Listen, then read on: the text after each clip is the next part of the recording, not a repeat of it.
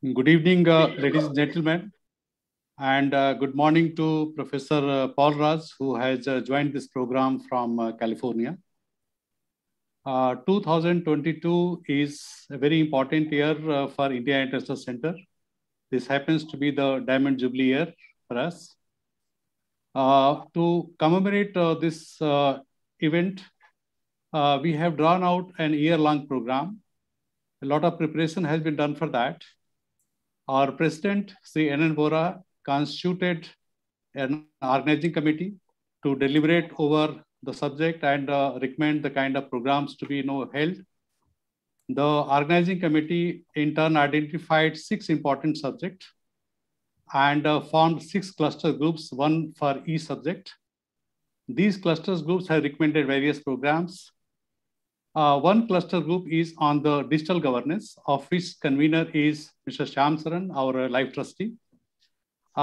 His cluster group has identified and recommended very important programs.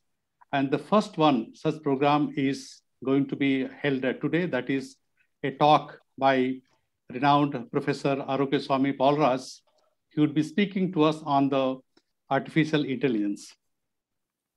I extend a very special welcome to our eminent guest speaker, Professor Paulraj. He is Professor Emeritus in the Department of Electrical Engineering, Stanford University, USA, who has taken time out from his extremely busy schedule to be with us this evening.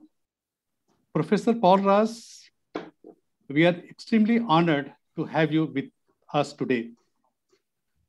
I also extend a very warm welcome to our President, Shri Vohra, who has accepted our invitation and has kindly agreed to chair today's program. He is the one who has been guiding us at every step in holding the Diamond Jubilee programs. I would be failing in my duty in acknowledging the contribution made by Sri Shyam, our life trustee, the convener of Digital Governance Group. He is the one who has been instrumental for organizing this program today. I extend a very warm welcome to you, sir. I extend a warm welcome to all of you, ladies and gentlemen, who have joined this program. Before I hand over the floor to our President, Shri Vohra, to conduct further proceedings, I consider it my privileged duty to introduce Dr. Paulraj to all of you. Dr. Paulraj is a very familiar name in India and abroad, so he hardly needs any introduction. Nevertheless, briefly, I'll introduce him to all of you. Professor Paulraj is an internationally acknowledged expert on artificial intelligence and digital networks. He had been a most accomplished scientist whose pioneering research on naval sonars was a huge contribution to the Indian Navy. He has continued his research into the most advanced technologies at Stanford University in US and has won international acclaim. He has been a key advisor to the Indian government, both on the promotion and regulation of artificial intelligence, which is a most powerful tool to help resolve many intractable problems facing humanity, but also generates unprecedented risks and dangers that is inherent in that very power. Professor Paulraj was the valedictory speaker at the conclusion of a IIC series Metamorphosis a couple of years ago, and his presentation on the implications of advances in digital technology made a deep impression. He has the ability to convey complex ideas and concepts in terms that are intelligible to ordinary people. We all use devices that use complex, sophisticated technologies, but rarely do we understand how these devices work. The gap between scientific advances and popular understanding of what lies behind them is becoming wider. This gap needs to be bridged, and IIC has been contributing to that effort. Artificial intelligence has been defined as the ability of a digital computer or computer-controlled robot to perform tasks commonly associated with intelligent beings. Computers are now programmed to carry out increasingly complex tasks with great proficiency. This proficiency is based on the ability to analyze very large data sets with incredible speed. The analysis of data reveals patterns, the study of which generates knowledge, and knowledge creates value. This is how AI works. It is able to sift from an almost infinite number of permutations and combinations to deliver optimum outcomes, something beyond human capacity. We are familiar with how Russian Grandmaster Garry Kasparov was beaten at chess by IBM's Deep Blue computer program. But less than 10 years later, in 2016, Google's AlphaGo artificial intelligence program was able to triumph over Li Sedol, the world champion of Chinese board game, Go, which an even more complex board game than chess. Artificial intelligence and the associated domain of digital technology can enable developing countries like India to leapfrog into the future. However, like any technology, it creates benefits, but also carries risks. The challenge lies in harnessing it to the humanity's benefit while minimizing the dangers that are inherent in its power. There is no better person than Professor Paulraj who can help decode what has become an historic subject for most of us. I close here. I once again welcome each one of you to this program. I now hand over the floor to our President, Shri Vohra, to conduct the further proceedings. Over to you, sir. Thank you, Kailash. Good evening to you, all the participants, and good morning to Professor Paulraj, our distinguished guest speaker this evening.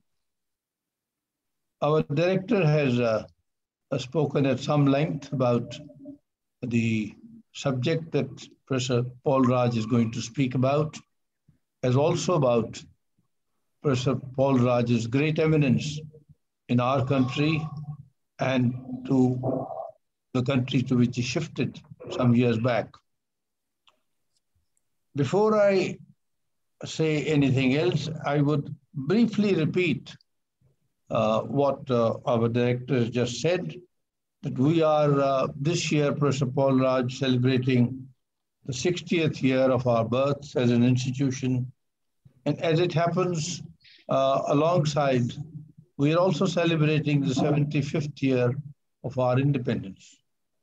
And not unknown to any of us, we have a galaxy of challenges facing our country and our population of 135 crores. So our colleagues in the Board of Trustees in the Indian International Center, we had sat together, and it was unanimously agreed that we should conceive of, plan series of lectures by eminent persons, eminent experts, intellectuals, focusing on some of the identified major challenges which face our country in different arenas. So as Kailash just mentioned, we have several groups of our trustees, led by our trustees and other intellectuals, with some of the important and well-known experts and specialists in the different areas who are looking at issues of democracy, governance, public health, education, climate change, arts, culture, and so on. And one of these areas on which we are focusing, Professor Paulraj, is because of your past relations with us and our confidence in bothering you time and again, is digital governance. And as mentioned, my colleague, Ambassador Shyam Saran, is leading this cluster group, and they have identified various issues, themes, subjects on which we are requesting well-known personalities of your stature to come and speak to us. We very much hope that this effort will, in the course of time, at least have one consequence, that is of enlarging awareness, enlarging the horizons of our understanding of certain issues which appear very, very exclusive.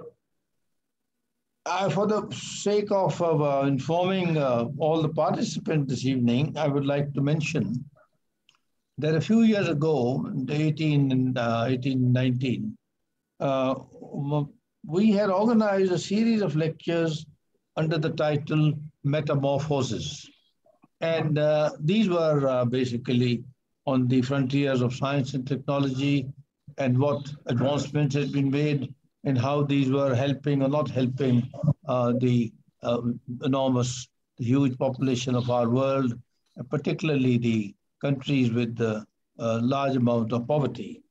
And the valedictory address of this series, Metamorphosis, was delivered by no else than Professor Paulraj at our request. He had accepted Shyam Saran's personal request to talk to us, and it was a most wonderful lecture. I missed hearing it, but then later on, I heard the recorded version of this talk. Now, I don't need to say very much in regard to science and technology, artificial intelligence, robotics, digital technologies and networks, because our director had said some words on this. But I would only say that first of all, an understanding amongst the people at large, the society at large, of what these advances are, and side by side, correspondingly, reasonably sufficient or adequate awareness of what are the implications of these enormous advantages that we are seeking, the advances that we have in science and technology, and what are the possible consequences which may not be entirely happy. I wouldn't use the word adverse, but some of the consequences could be inherent of dangers, risks, which are possibly not adequately perceived in the society at large, or even amongst the intelligentsia, if I may say so. Not to repeat again what Kailash has mentioned, I would still like to mention that before Professor Paulraj left the shores of our country, he had done enormous work to lay the intellectual as well as the scientific architecture of advancing the digital technologies and artificial intelligence and so on. And these institutions with which he was associated or which he helped to create and establish, the faculties and experts and researchers, their work is now, Professor Paulraj, bearing fruit, as you would know much, much better than me, because you are in touch with your fellow scientists, which opportunity we don't get every day. Now, these advancements which I just mentioned, particularly in the arena of digital technologies and AI, they have inherent potential risks in terms of misuse or misapplication, and not being used for the larger benefit of the larger segments of our society.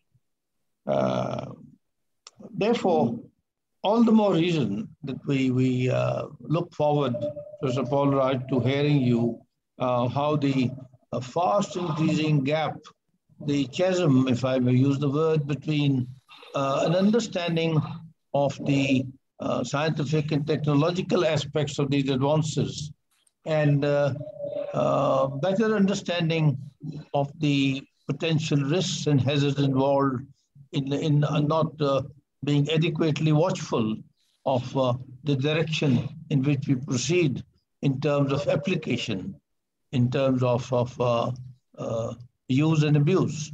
And in this context, I would also like to mention that Professor Paulraj had, before going, and even now, he is in constant touch with our scientific community, also laid down the broad parameters of regulation. It's not merely promotion of these technologies, but also what steps we need to take or keep in mind in terms of regulation. So I would not take more time. We already 15 minutes have passed. Professor Paulraj is going to speak to us on AI, artificial intelligence, society, and governance. Professor Paulraj, I request you to please take the floor. Thank you very much. Thank you, Mr. Vohra. Mr. Vohra, President, India International Center, Ambassador Shyam Saran, Life Trustee, Mr. Shrivastava, Director, and ladies and gentlemen. My thanks to Mr. Vohra for his very kind words. It's indeed a high privilege and a great honor to speak at the Diamond Jubilee Lecture Series of the Center. My gratitude to Ambassador Saran for inviting me. Also, my thanks to all of you for joining this event today. I wish I was in Delhi today, but COVID intervened, and I am speaking to you from my home at Stanford University campus in California. The India International Center is the foremost institution in India for informed public discourse on subjects of vital interest to our country. The true jewel of India that was founded with the efforts of President Radhakrishnan, Prime Minister Nehru, and many luminaries of newly independent India. Every Indian can be proud of the service the center has rendered to our country, and my congratulations to the eminent leadership that over the decades has led the center. The subject of my remarks today, this evening, is on AI, society, and governance. I have to admit that I primarily work in wireless technology, and AI is only in the periphery of my interests. But even in AI, I'm more involved with core technology. I'll define that later, and not so much on the societal impact. But here at Stanford, we have a major effort. It's called AI, human-centered AI, studying these particular issues of society and governance. And sometimes I'm involved with that center. So I'll try and translate what I learned here. So when Mr. Ambassador Shyam Saran asked me to speak this evening, I agreed to do so out of my great respect for him. But do be aware that I'm not an expert on society and governance issues. And perhaps many of you know a lot more about AI than I do, but I hope I can add some additional perspectives today. So with that, let me start. I'll share my screen.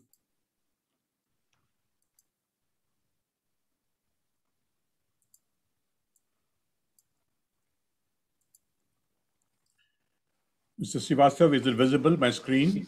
Yes, Professor, very clearly. Okay. So that's my topic. So let's start with saying what is AI? But very simply, it's computers doing things that are considered to require intelligence when humans do them. Understanding natural language, recognizing faces, driving automobiles, and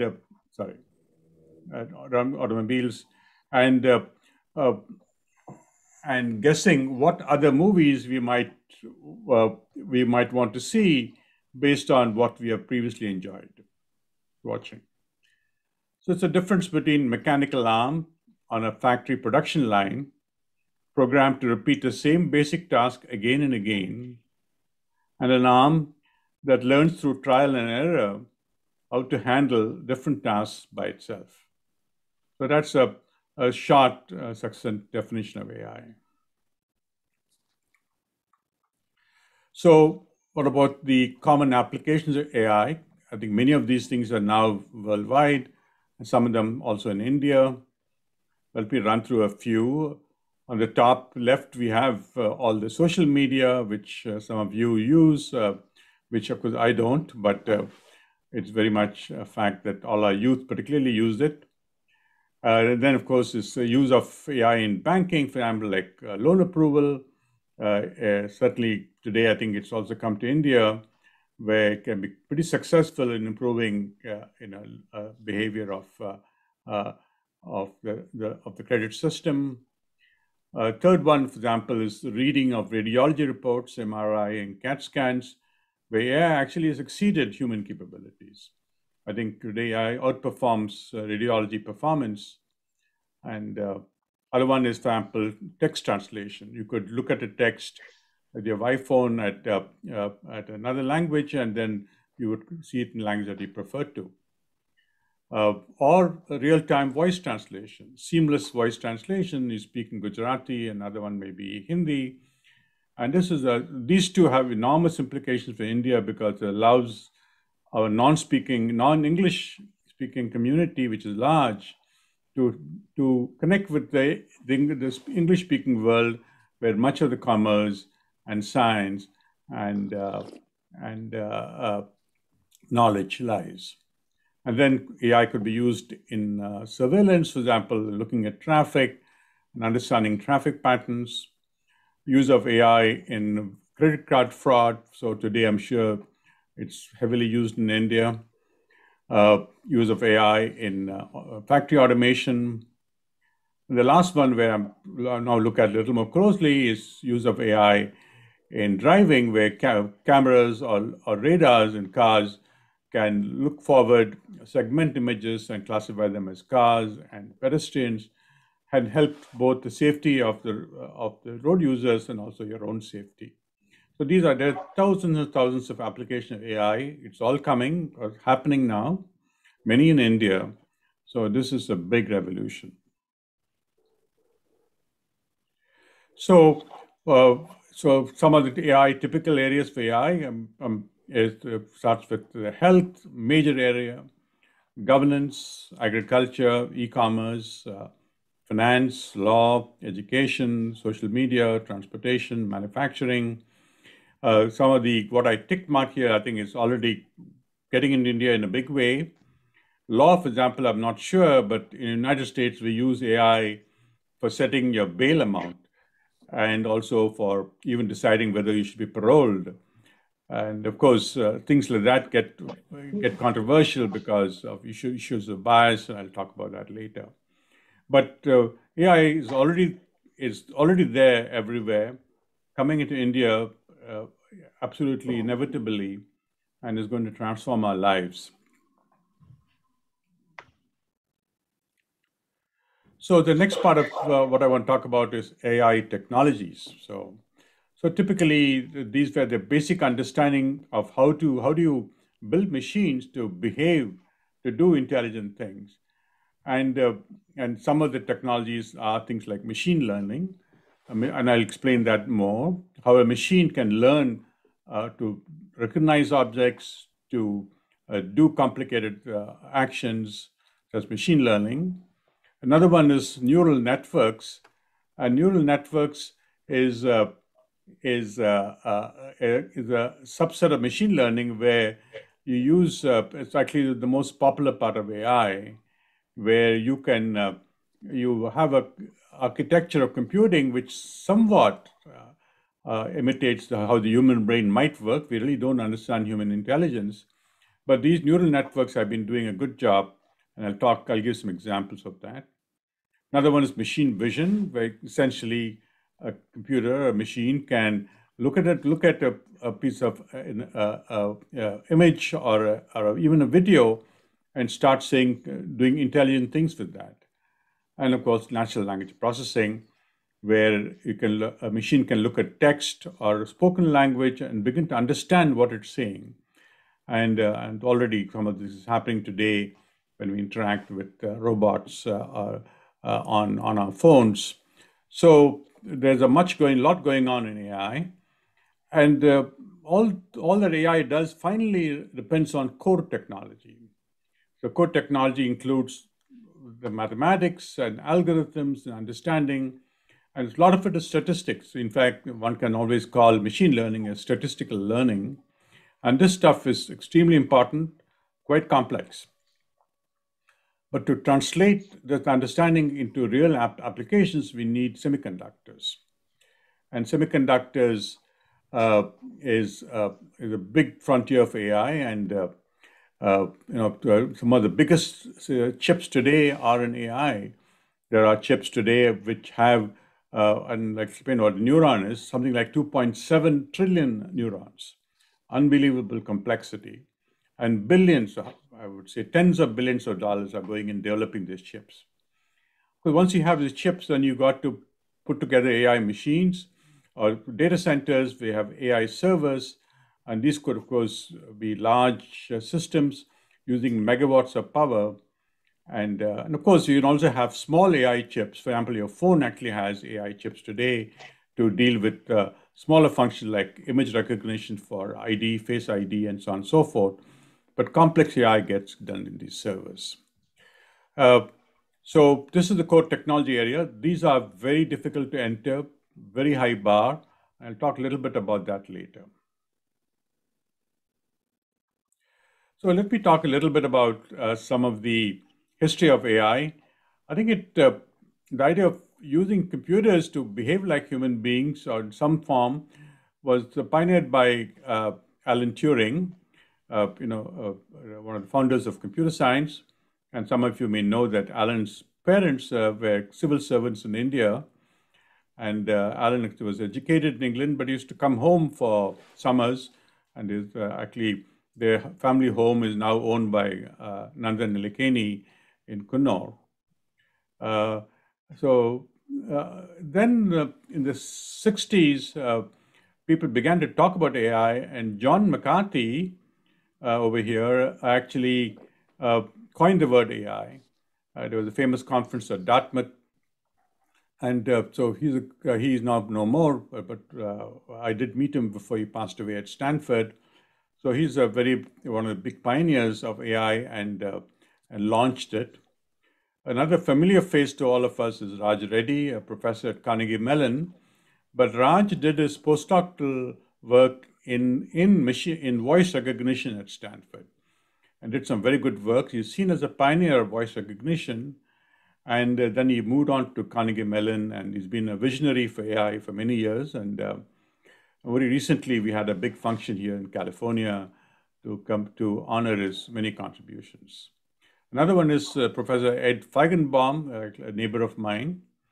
He's another professor at Stanford, well known for pioneering expert systems, a paradigm that was popular some years ago. And there were ups and downs in AI. So a lot of promises, but sometimes disappointments. But this went on for some time. And in fact, I was visiting Stanford in the 80s, and I always worked in signal processing, but I was familiar with AI ideas. When I came back, the government asked me to start this AI lab in Bangalore. So that's how I got started, but I didn't stay very long. I was asked to run issues avionics and weapons for the LCA Tejas program.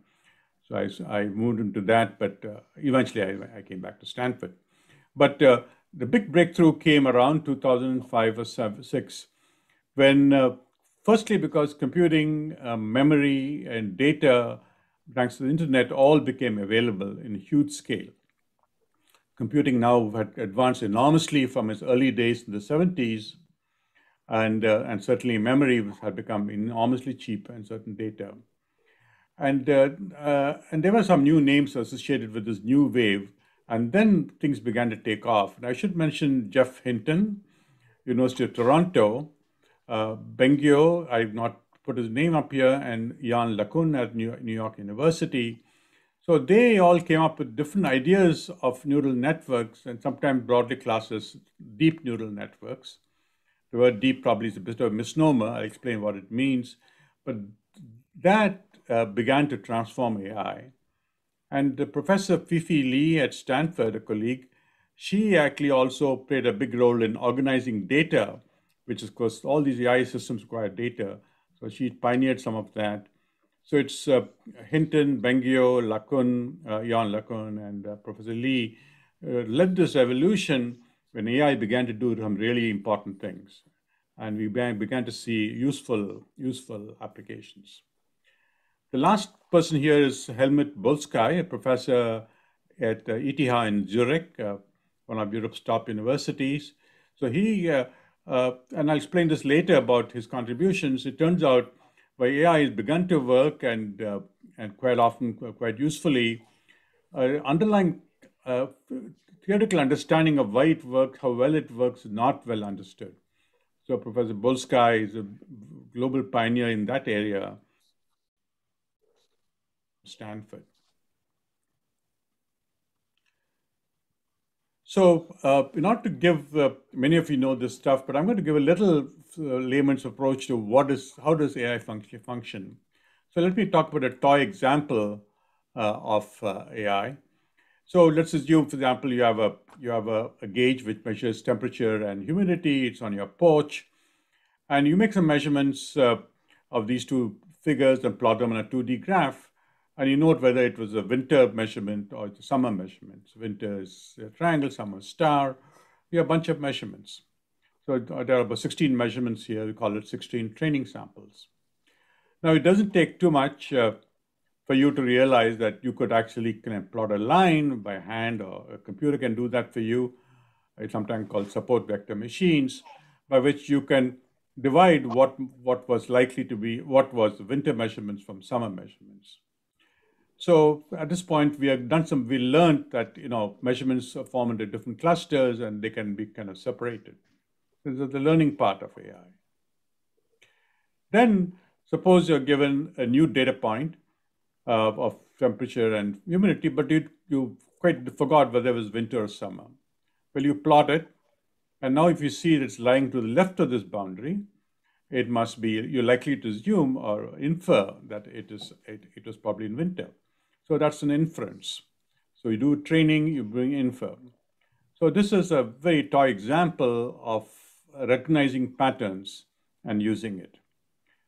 Now, it turns out that real AI does the same thing, but instead of 2 dimensions, the number of dimensions involved are 10,000, 100,000 dimensions. And a lot of real-world problems live in those very high level of dimensions. We can't visualize that by any means, but computers can do it. So much of AI works by learning patterns in data, but at very, very high level of dimensions. And and then it starts doing very interesting things.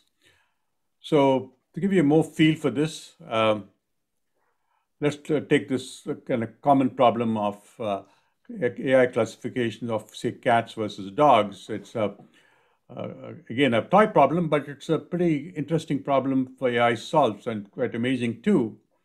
So if you have, say, a bunch of images of cats and dogs, you could actually convert these images into very large dimensional vectors, very large dimensions, say 10,000 plus dimensions. I don't go in how it's done. And you need a lot of training samples, say 50,000, 100,000 samples of cats and dogs. And of course, they're labeled. This is a dog, that's a cat, and so on and so forth. And when you sort of take these into this, look at these in high dimensions, you tend to use what's called a neural network. A neural network contains neurons and weights, and it propagates from layer to layer, the input neurons and output neurons. In this case, what you do is you take the label data and offer it to this network, and then you tell the network that this is the cat. Next time you might give a dog, this is the dog, but give hundreds of thousands of these. And this neural network then uses some learning, and it discovers that there are patterns in very high dimensional space where cats seem to lie on the blue thing and the dogs seem to lie on this one, on another cluster. And it turns out all the mathematics for doing that is fairly straightforward. It's mostly linear tensor algebra, which many of you would know about. So the word called deep neural network, deep learning, is only because we have multiple layers. And that was the understanding that Professor Hinton and Professor Bengio brought to this field by showing that multiple layers help. Today, the number of layers in network can go up to tens of thousands of layers, And these input dimensions can go to 100,000 dimensions. So these things get really, really, really big. But this is called deep learning. It turns out that the idea of this kind of adaptation is sometimes in signal processing, where I work, is called adaptive filtering.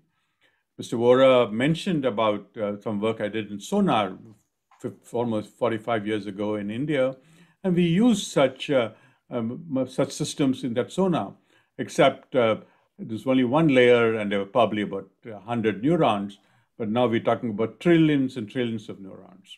At that point, these machines began to behave intelligently.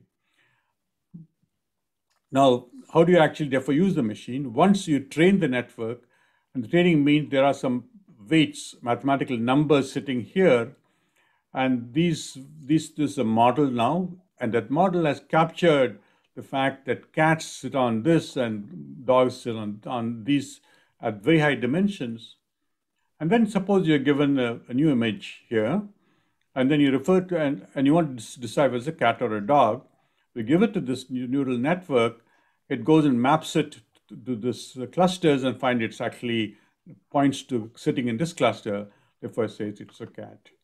So that's the inferencing. So you do a training earlier, and then this is the inferencing.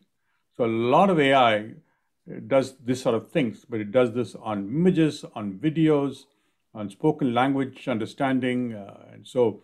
But the thing is that the underlying math looks simple. The understanding of how it works is very, very complex. We don't fully understand it fully, but it is very miraculous. And a lot of things that we call intelligence can be done by these machines, just very complex machines. So it turns out AI, of course, needs data, tons and tons of data. If you have neurons, like you have 1 trillion neurons, you need trillions of bytes of data in order to train those neurons. So as the AI models get larger, billions, now trillions, we need a lot more data. Of course, the challenge is to collect such data, to verify the data is integral, and you also have to protect the data because privacy is involved in faces. So a big name there is Fifi Lee, as a colleague here at Stanford. She also now directs the Human-Centered AI Center at Stanford. Okay, so that is a little bit about technology AI, and I hope you have some idea how these things work. At one level, almost straightforward, and it's really the miracle of large computing ability and plenty of data, which is the real miracle here. But there are lots of understanding issues too. So AI is still pretty fragile, and here is some examples of the problem. Suppose here is a panda. We all recognize it, and we can actually build a distortion pattern. It's sort of derived from the image, the panda image, add them together, and this is the new image. If any of us, even a child, will say that's a panda. But these AI machines can often be completely thrown off the rails, and they'll call this a dog or maybe a motor car. So it can become very fragile. And why is it so fragile is not, needs much more understanding. So that's one area that we are studying now. It works most of the time. For example, image classification of, say, of animals or looking at objects in a road from a camera works 98%, 97%, but it is fragile and needs more work. Another example of AI's issues is the issue of training. Take the young child here. If we showed, say, 2 or 3 dogs and maybe 2 or 3 cats, after that, you show any dog of any breed or cat of any breed, the child will say it's a cat or a dog. But for an AI machine, which uses megawatts of power, you got to show 50,000, 100,000 cats, 100,000 dogs before it gets anywhere near what a child can do. So obviously, the framework is successful, but human beings are far more superior. But of course, these machines have many other advantages over us, and I'll talk about that. And of course, also data. We have tons of data needed, and we have to make sure data integrity, completeness, accuracy is not biased. if data is not right, the training is not going to be right, and the machines are not going to do what they're supposed to do. A person who's really looking at the foundation of these things is Professor Polsky in Zurich, a close colleague and formerly a student of mine. So, we're talking about why does AI become of particular relevance is that its scale. You take human beings over a lifetime, we probably see 1 million faces. We probably, for at least people younger than me, remember about 3,000 of them. Machines over a day can see 1 billion or 2 billion faces, and they're seeing it because cameras all over the world, and they remember every one of them. And it's easy for a machine, but so here's an example where AI can certainly outperform human beings. So a little bit about fun facts about our brain and AI. Our brain is about 3 pounds. Machines are still, high-performing AI engines are still very large, maybe 300,000 pounds. Chips are getting smaller and more powerful, but they're still it's still much bigger than human beings. Volume 85 cubic inches. These are much larger. They occupy entire factory floors or data centers. We probably use about 20 watts because our brains use a lot of power, but these things use much more watts, 5 megawatts, 6 megawatts. But machines have almost infinite memory. They never forget, can collaborate with thousands of other machines, can collect vast data from internet, databases, diverse sensors. So these things have begun to do lots of interesting things. So now we come to the questions about the ethics of AI. Because AI now has begun to touch so many parts of our life, it's part of our life, and we have to make sure that this technology behaves ethically. So the issues about fairness, AI should be free of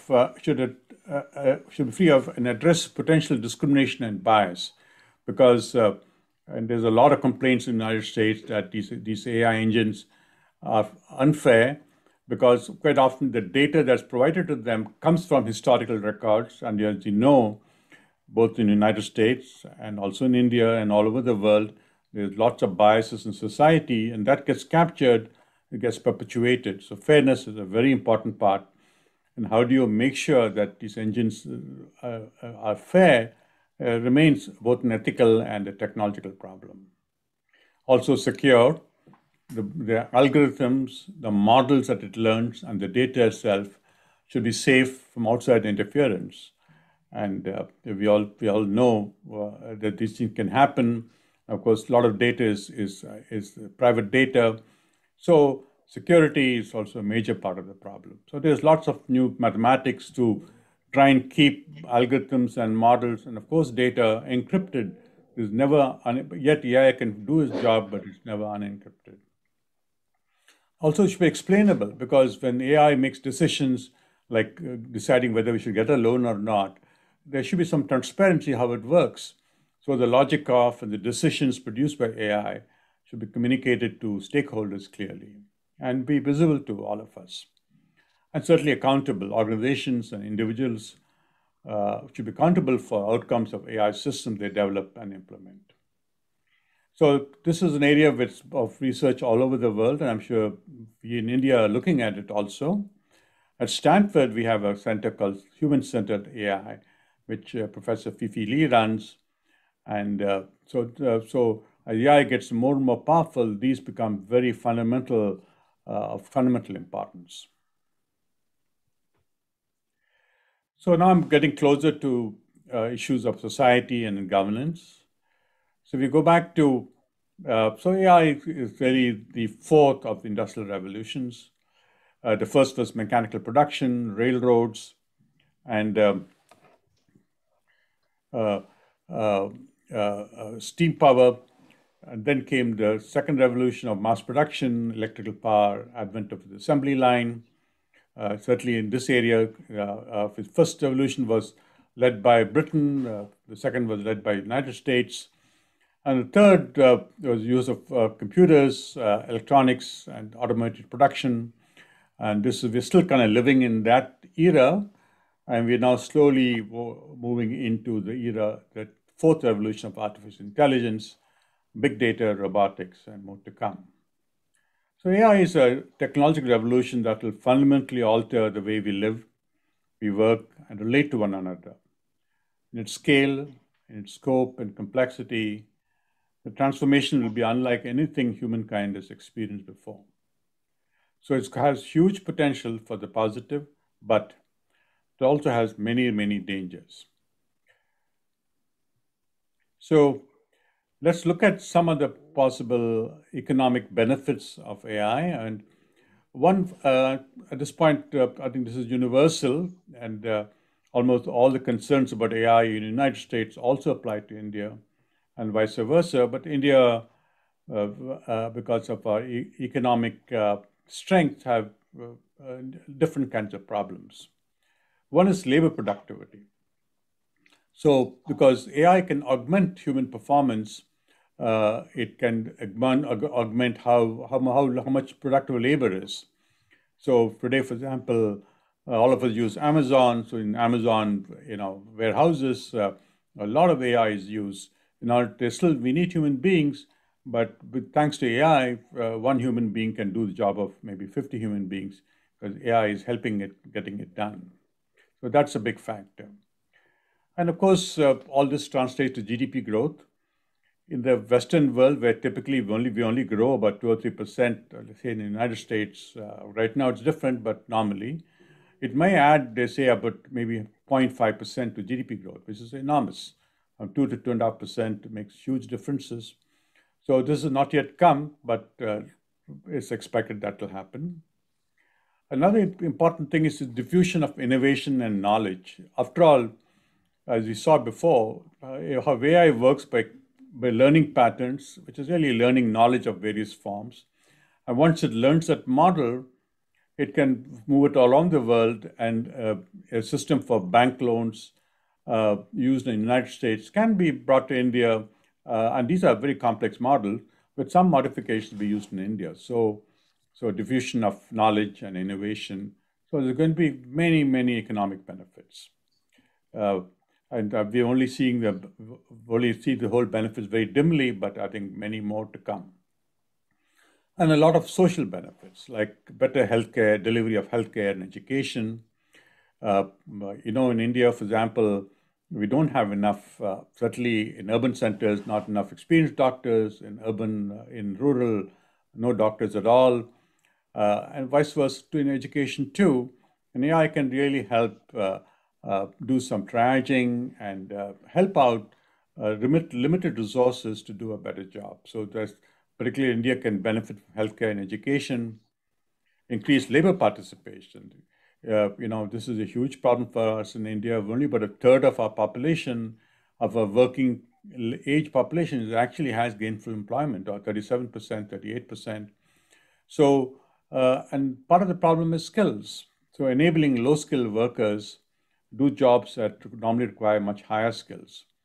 Here in the United States, I've seen examples of companies that I've worked with, where in the US Air Force, workmen with 2 years of training with the AI and augmented reality, for example, like maintenance of jet engines, can work at a level of 5 years of training. So AI can be quite useful there. And also automate hazardous and routine jobs. So certainly, automation of jobs is always problematic, because jobs is fundamental to human sense, and also a problem for India. But certainly, hazardous jobs is best that done by machines. So AI has many, many benefits. I'm just a small list here, but it's many, many more, much more. But it also comes with massive problems too. Job displacement. So you're going to lose jobs at lower skill levels and gain them at higher skill levels. So displace jobs from lower to higher skills. And of course, this always happened in every industrial revolution this happened. I'll talk a little bit more soon. But at rates which is hard for society to adjust. The other revolutions took many years coming to force. I think the first industrial revolution probably took 50, 60 years before its full impact was felt. And the second one was a little faster, but AI, it's going to happen much faster and we may not be able to adjust to it. So there's going to be lots of losers in this thing. United States, I think we expect 47% of our jobs to be so threatened. So it's a great concern as to job displacement. But also, I think, I'll explain later, there's reasons for hope. Another one which is unique to AI as the Industrial Revolution is concentration of power. In governments and in corporations, as they get vast amount of data, only they can, they have the ability to get that through surveillance and other means, and then derive these models, and we as normal citizens don't have access to these. So they have vast asymmetry of power, which is never good for a democracy. And of course, increased inequality. The rich are going to get richer, and the poor, unfortunately, are going to get poorer. It's between countries, between companies, and between people. So this is so these are the risks, and of course we have to, and I think we have civil society fight these risks, and I think it's possible, but never easy. And use of disinformation for mass population manipulation for political purposes and polarization. We're seeing it happening all over the world. It's absolutely frightening. It's burnt down countries, and this is probably the most insidious aspect of AI and needs a lot of attention. And social media platforms, they use AI to drive up engagement. They want more and more eyeballs. And some of the way they're doing it for human beings to spread fake news, to draw attention. They're trying to make more money, but that also polarizes people. And in fact, I think the genocide that happened in Myanmar, many Muslims were killed, was largely driven up by social media. So it's a huge tragedy. So, so AI comes with all these enormous risks. But talking about jobs, which I think is central to India, is the question of job displacement. So it's good to understand, for example, the textile industry. We go back 300 years, cloth spinning and weaving was a family affair. Right? It was done by the husband and wife, and children also helped out. And but then automation came in, and what was the low-skilled jobs, and there was not many high skills, was replaced by a lot of high-skilled jobs, and the low-skilled jobs, of course, disappeared. So this transformation is important. So I'll say a few words about that transformation. So throughout history of industrial revolutions, job loss has turned out to be sometimes, the worry about it turned out to be too pessimistic. For example, in the textile industry, more and more tasks in the weaving process were automated, prompting workers to focus on things that machines can do, such as designing and building machines, tending machines to keep them running. This caused an output to grow explosively. In America, in the 19th century, the amount of coarse cloth a single weaver could produce in 1 hour increased by 50 times. And the amount of labor required per yard of cloth fell by 98%. That made cloth cheaper, increased demand for it, which in turn created much more jobs for weaving and ancillary industries. And their numbers quadrupled between 1830 to 1900. In other words, technology gradually changed the weaver's job and the skills required to do it.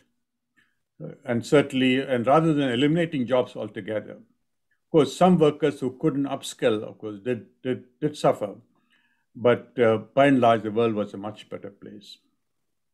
The key issue to note is that lower skilled jobs that disappeared were replaced by even more but higher skilled jobs.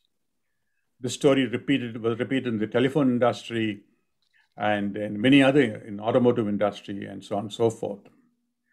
But there's increasing worry in AI, the story might be different, certainly different in developing countries like India. So, and certainly we actually saw some of these problems because in India, when textile industry was industrialized in the UK transformed, our handloom industry was largely destroyed and it sort of deindustrialized our society. So we did not have the technology or the education base of Britain, so we're not able to replace the lost jobs with higher skilled ones. And therefore, AI and job displacement is an issue, but I think it requires a lot of engagement with society. I think we will win and come out on top. So let me there's a little discussion about what job might be displaced when. I'll skip it. So how do we protect AI? So how to protect the society from risks of AI? So AI has many positives, and of course some negatives. But the fact is, it is coming. Banning AI is like akin of banning smartphones and internet and commercial jets and MRI machines. Not possible. It's going to come. So we have to find ways of dealing with its downsides. Certainly, we need to strengthen research capability in India to understand the benefits and risks of AI, so that particularly to protect our vulnerable population. We also need a broader public understanding and debate on AI. We've got to get as many people involved as possible because these are not simple things and we need to understand, and there are diverse viewpoints that we've got to take into account. And with that, we have to craft informed industrial and labor policies by the government. And in my opinion, also create watchdog institutions, apolitical and independent, non-government, so that powers that be of corporations and governments do not use or misuse AI. And ultimately, I'm sure we all agree that a democratic, inclusive, open, pluralistic societal framework that we got through our Constitution really is our best defense against mitigating the problem that AI may have. So a few remarks about India, and so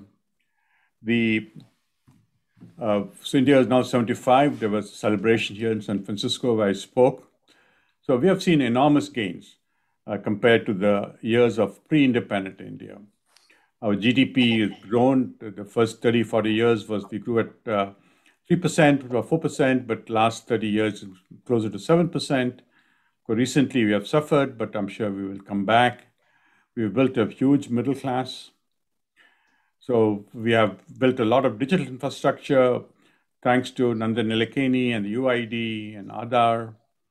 And the industry also has done well. Our IT service industry is known all over the world. We have an auto industry, the 5th largest in the world. We have generic pharma industry.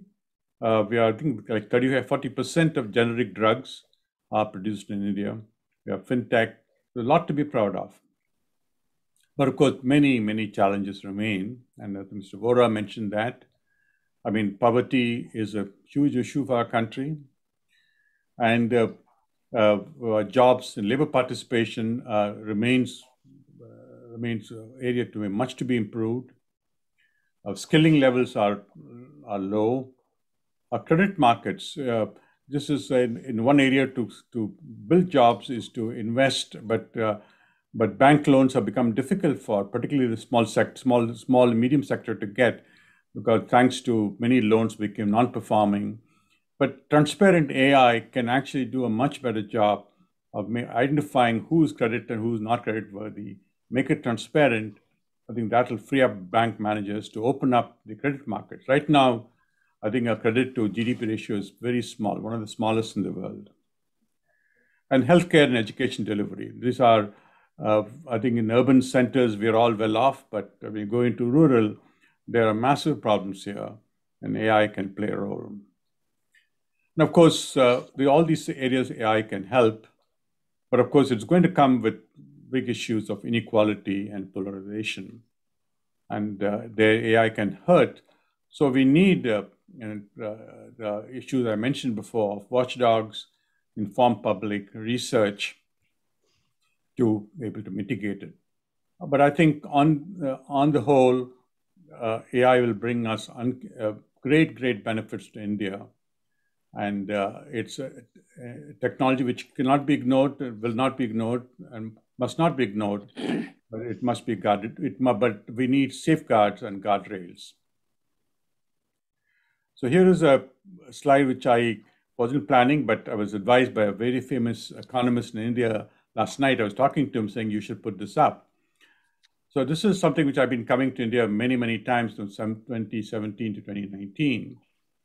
And this comes to the core technology. Of course, I'm talking about core AI technology, but if you look at core high technology, mass markets, manufacturing sectors like computing, telecom, AI systems, and related semiconductors, commercial jets, aircraft, patented pharmaceuticals. So these are called core high technology centers. They're mass market because everybody uses them. These sectors are the crown jewels of any country. The sector is extremely difficult to enter. And many countries which were in the center were dominant are being pushed out. In the United States, we were dominant in semiconductors. Now we're no more dominant. We're being pushed out.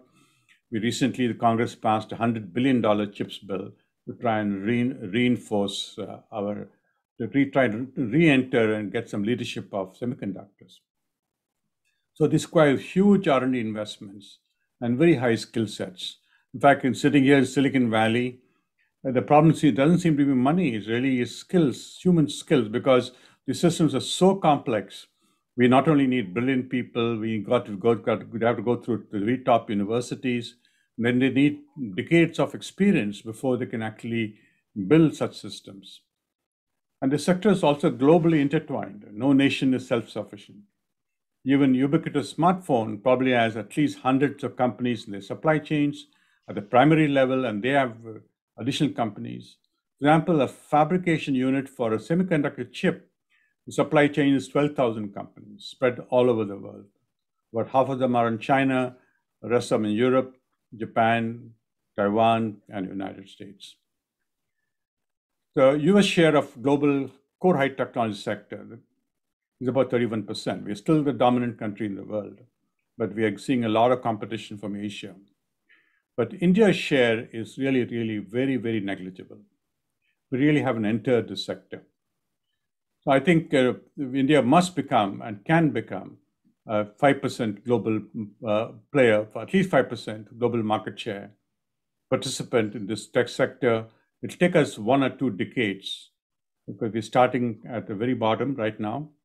And to achieve that, we need a clarity of vision, a lot of perseverance, and I think truly fundamental changes.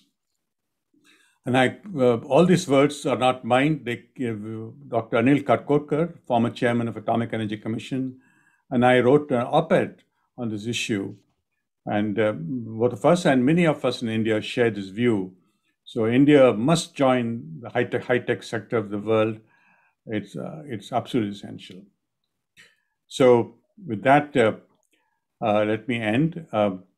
So we all looked at AI. We'll see what it can do, and it can do a lot.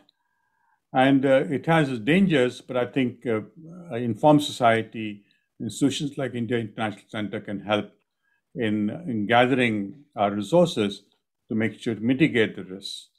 But I think the important thing for India is that we still have a lot of poor people, and 300 million, and of them 150 million are really desperately poor. So you have to make sure when this revolution comes, and it will come, it works for all our citizens. Thank you very much. Thank you very much, Professor Paulraj. We have amongst our participants a few questions, and I would, if you permit, read out these questions. One participant who does not wish to be named has asked, how does application of digital technologies such as AI will help small and marginal farmers in India? Right. I think it's going to be in the United States. Farming is already got automated, heavily automated, but still use human beings. But AI and only 1% of United States actually work in farming, and yet we produce a lot of food. India, our productive levels are much smaller. We have much smaller farm plots, and I think the dangers of AI, of automation and agriculture right now is not great. So robotic farming, I think may not happen so quickly. So, but the positives of AI are are great because we can run through satellites and through drones, survey fields, look for moisture content, diseases, and these can be done at very low cost. So a farmer can get much more data about what's happening in the farms. So, and that can help him, use fertilizers, use water more efficiently. And these are not very complicated things to do. So I feel net AI will be a big value in farming. Our problem, of course, is if automation comes in, and I hope it doesn't come in so quickly, job displacement may not be a problem. So I think AI will be a big positive for us. The second question, Professor Paulraj, is AI being used significantly for VR and building metaverse? Well, there's all kinds of concerns about AI taking over the world and becoming hidden global masters. Ultimately, somebody, a colleague of mine at Stanford, says to worry about AI taking over the universe, taking over the world, is like worrying about overpopulation on planet Mars. There's no life there anyway today, so overpopulation is not going to happen.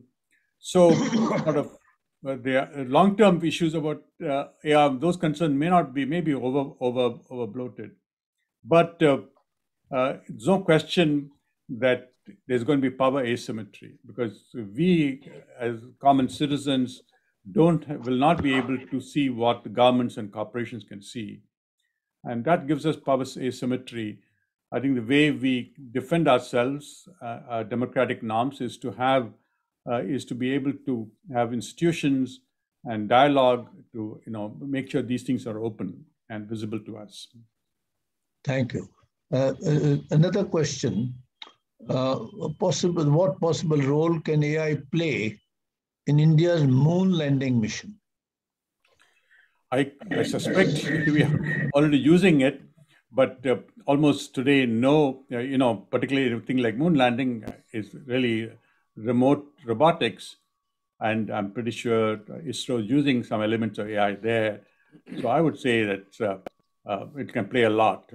But of course, AI is a long journey. Right now, despite talking about very complex AI systems, enormously complex, it's still a beginning of a long journey. So I'm sure in 30 years from now, we can send in rovers to Moon and Mars, and they can do a lot more things they can do today. But I'm sure it's already playing a role. Then another participant says he wishes to thank you for your fascinating narration, and he wishes to have a copy of your presentation. We will supply him with one. He says that though he's a retired diplomat, his professional training has been in physics and communication electronics. And his question is, can the AI machines also learn from each other? And there have been reports, if so, impact on human race and how these self-learning machines be controlled by humans. Right. Okay. So that's a very good question. So of course, when AI learns, it learns the model, and models are just a bunch of numbers in these neural networks, for example. And AI is typically can exchange models. So if I learn how to, for example, understand Gujarati, it can easily learn and send that around, and other machines can use it. So these machines collaborate all the time, gives them more power. And so the question is the power asymmetry between, I wouldn't say the machines have any power. They are essentially, the power remains with those who control them, whether it's governments or corporations and so on and so forth. So and that comes with dangers, and therefore machines themselves are completely dumb. All they do is we give them data, they learn. So there's nothing, nothing very mysterious about what they're doing. So it's really is the way we deal with that is transparency, openness, democracy. Thank you. There is another question. Can AI identify itself that news is fake or not to avoid polarization of population? Fake or not to avoid? Yeah, I think the thing is that social media uses AI to drive engagement. The more eyeballs social media attract, the more money they get through ad revenues. And unfortunately for human beings are such that we are attracted by things like, bandwagon. We tend to gather, tend to go with other people who think like us. So this, or we have this the various kinds of biases, including the herd mentality or confirmation bias. So social media through AI models knows a lot about us, and then they try and attract us by recommending things that they know by modeling us individually what we would like to see, and that creates polarization. Now the question is, can we regulate that? Certainly in the United States, the Congress has tried, but it's failed because these industries are very powerful. They are extremely wealthy. They can hire very expensive lobbyists. So US, I think we have not been successful. I think India can be more successful, I think, in building guardrails. So I'm confident India, if we do our job right, can do a better job of preventing polarization. It's not only done by social media, it's also done by political entities, which for their own goals. So ultimately, I think it's watchdogs and a democratic process, an inclusive process that'll help us. Thank you. There's one observation, it's not a question. One participant observed that the slide that you skipped might be useful for the audience because people need to go beyond aggregates. Yes, I think it's axiomatic. And my own reaction or response, Professor Paulraj, is that the various points that were listed in the last slide you showed us is particularly, I think, important for the Indian situation, the political, societal, the economic situation. We have to be sensitive, but yet not give up the ambition of being on the world scene. You talked about the core tech sector, and I see no reason why we can't do much better than we are doing today. Then there is another question. Well, you've spoken about it. He's talking about eradication of poverty in India and when it's going to displace unskilled jobs. I think you already spoken about this. Then there is another question. Keeping the present generation in mind, can you please tell us which fields are suggestible to improve their career in AI? Please tell us which fields are suggestible to improve their career in AI. Right. All good questions. I think if you look at the industrial revolutions, mass production, telecom, communications have created a lot of jobs. AI will create lots of jobs too. And I think for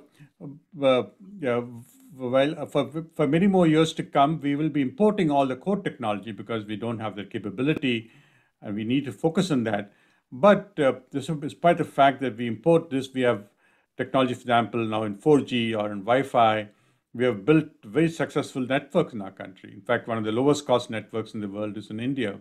So I think applying AI, using AI technologies to improve bank loan performance or to improve fertilizers, all those can be built. So there's plenty of jobs for us in building applications in AI. And how do we learn about them? Well, I think certainly in college, but I'm sure there's a lot of training institutes for AI, and it's not that difficult. In fact, because ultimately, if you want to do things like I do in wireless, those are very, very complex mathematics, and that's not easy to enter. I mean, we have few in India who do that, but AI, it's all about just providing data, properly labeled and integral data, and these machines learn on their own. So actually, once you have the machine, building applications is not difficult. It's going to open up a lot of jobs and a lot of positives. So I think you'll find that all this happens for the good of our people. Well, there are two observations, stroke questions, possibilities of inclusion of AI and ML in defense technologies, AI applications for enhancing maritime security, and so on. You yourself, Professor Paulraj, have made some very fundamental, foundational contributions to naval sonars, to the LCA project, and so on. So I don't think I will pressure you to list all these things. These are illustrative. The area is very large, and maritime or defense has so many areas of functioning and concern, platforms, equipment, systems, and I think AI and digital technologies have vast scope. Can blockchains be of help in promoting transparency of AI? Yeah, let me first address your first question, Mr. Vohra. I mean, I have avoided defense and national security, intelligence. That is where AI is all now mainly present. It's huge, absolutely huge. And here in the US, we have square miles of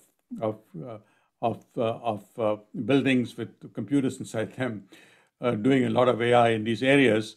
So it's not my domain to touch on those issues. Obviously, India must be paying attention to them. Now, to come back to, and likewise, whether it's the Navy, Air Force, or more importantly, intelligence. I mean, intelligence gathering is so important for national security. AI is heavily used there.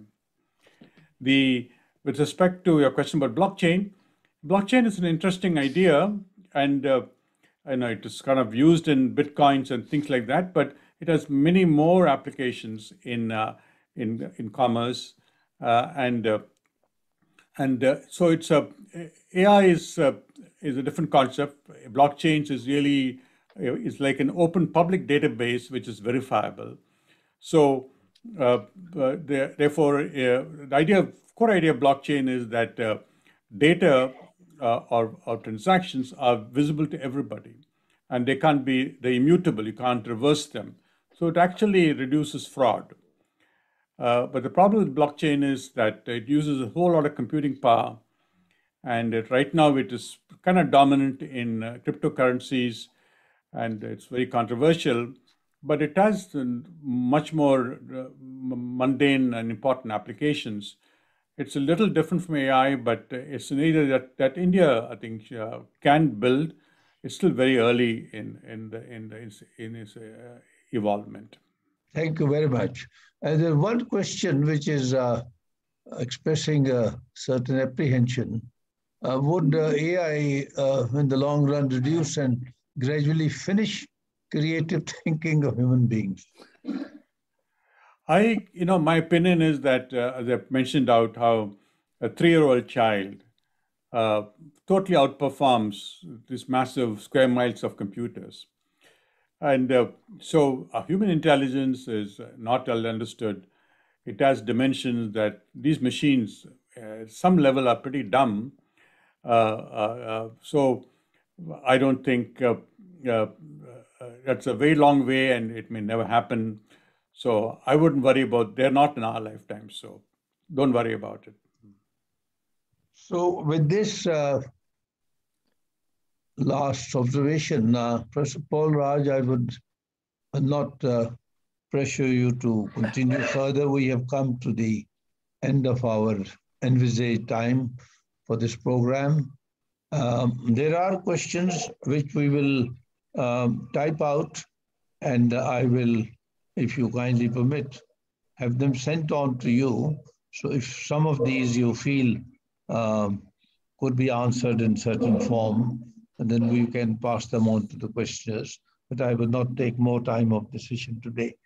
So with these words, Professor Paulraj, let me once again thank you most warmly, with great gratitude, that you have taken time off to speak to us for the second time in a few short span. And you've spoken to us in very simple terms of what the problems are, what lies ahead. And despite all this intelligence sector, defense sector, about which I myself would not like to speak very much, and the surveillance sector, for that matter, which has been in the news recently, I totally endorse your observation that, which you said just now, that if we should move towards at least a 5% share in the pie worldwide, in the high-tech core sector, because that would be enormous injection into our GDP, our wealth accumulation, poverty alleviation, and all the funding of the various poverty removal schemes, reducing reduction schemes, which are ongoing even as of now. And there is, needless to say, a paucity of funds available to the states, paucity of funds available to the union government, but still a great deal of attention is being paid to. And my own perception is that if what you said earlier, that if this knowledge is used with certain balance, a certain prioritization, and in those sectors where there will be very little or none of labor displacement, and the gains accruals are significant, and those could be plowed back in the other sectors to upgrade them technologically and so on. But that is the issues of governance and issues of policy, which I'm sure are engaging the minds of people who are responsible for setting up the policies. So once again, Professor Paulraj, our grateful thanks to you. And we look forward to requesting you again in the coming time, especially when you, a time when you visit India, then we would like a physical fixture at the India International Center. Thank you very much. Thank you, Mr. Vohra. Thank you. It was a great honor, and really enjoyed today's interaction. Thank you very much for the opportunity. Also to Ambassador Shyam Saran and Mr. Srivastava. Thank you. Thank you very much, Professor Paulraj. You've been very, very kind to accept our invitation. We really appreciate it very much. Thank you. Thank you.